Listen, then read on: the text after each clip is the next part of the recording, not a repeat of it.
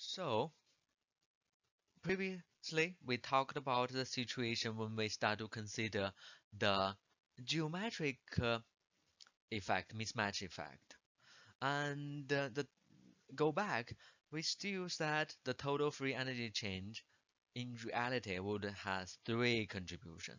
The first term due to the volume free energy, okay, between the uniform phase and the compositional fluctuated two related phases.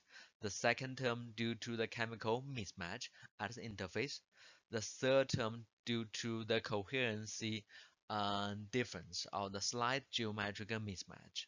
And then, as we said before, the total free energy change would be the summation of these three contributions: the volume free energy term, the chemical term, the geometric or the coherence stream mismatch term. Okay, and as we said before, in order for the spontaneous spinodal decomposition to occur within the bracket, the three term summation has to be smaller than 0. Okay, that's what we have said before. And then for a given composition within the coherent spinodal, for a given composition within the coherent spinodal, now we have to consider the geometric term. The wavelength lambda, it has to satisfy certain relationship. So we rearrange this relationship. We keep the 2k over lambda square on the left. So this term has to be smaller than the negative of the other two terms added up together. Okay? So the 2k smaller divided by lambda square term has to be smaller than the square term, than the minus of the second derivative plus the geometric term. Okay? And then if we rearrange this equation, we can have the lambda square term. The wavelength square term has to be greater than the 2k over the summation of these two terms with a negative sign. Of course, lambda square term would be positive, 2k would be positive, and the the denominator has to be negative because we have this negative sign over there. And as a result, the lambda, the wavelength, has to be greater than the square root term. Okay, so let's do not get into the detail, but essentially what it says is that the lambda, or the wavelength for the concentration fluctuation or the so-called concentration modulation, has to be larger than certain critical value. Okay, in essence, the phases formed, the neighboring phases formed. One, remember we said one would be richer than the host or the starting point. One would be linear than the starting point. The phases formed while spinodal decomposition will be finely separated. Quite often, we are talking about the separation of the wavelengths is on the order of 10 nanometer, but they cannot be too finely divided. For example, you almost never see spinodal decomposition when the wavelength is around the 1 nanometer, because if the lambda is too small, then this relationship cannot be satisfied. Okay? Or we say the interfacial energy contribution.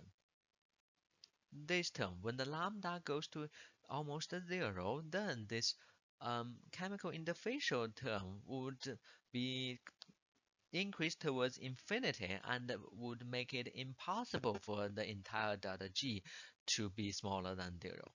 So that's the essence. In order for spinodal to decompose, the neighboring phase will be quite often finely divided because we are talking about the diffusion into neighboring region, and it cannot go over too long distance. But at the same time,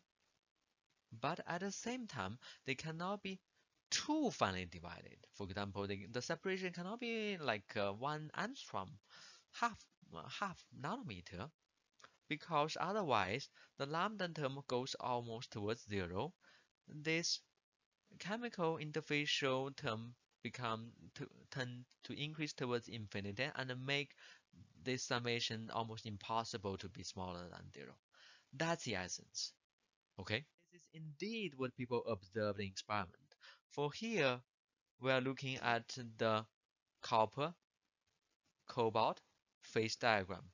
Copper on the left, cobalt on the right. Okay, and a higher temperature would be liquid, and lower temperature is more like a peritactic. And then you would find the lines, so-called chemical spinodal line within the miscibility gap. Okay, this long dash dot line is for chemical spinodal, which means the line corresponding to the second order derivative of Gibbs free energy with respect to composition is zero. Okay? And then if we are within this chemical spinodal, we may observe the spinodal decomposition. And on the right, we show from literature the TEM um, image and the related energy dispersive spectroscopy elemental information for a specific alloy in the copper cobalt system. 90% copper, 10% cobalt alloy. And you see this scale bar is only 15 nanometer. And you see that this so-called undulation of this wavelength is quite small, around 40 nanometer or even smaller, and this lamellar structure with very fine wavelengths. We're talking about 10 nanometer, in this case around 30 nanometer modulation. This shows for spinodal decomposition. In comparison for typical nucleation growth, which we also see um, the lamellar structure. Quite often, the wavelength is at least hundreds of nanometer or even several microns. So this shows the fine layered structure formed due to spinodal decomposition. They have to be finely separated, but not too finely. It cannot be the wavelengths cannot be like 1 nanometer or half nanometer. They are quite often on the 10 nanometer scale. Okay, they have to be fine because of the short distance for diffusion allowed, but they cannot be too small due to the in reality, the interfacial chemical energy and the interfacial strain energy are not in reality not zero. Okay,